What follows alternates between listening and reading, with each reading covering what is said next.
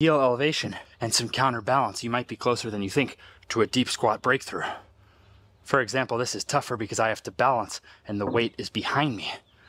I was not very close because of how much scar tissue I had in my left knee after surgery and how much pain I had in my right knee, which I was told needed more surgery. Without the ATG split squat progression, there might not be a knees over toes guy.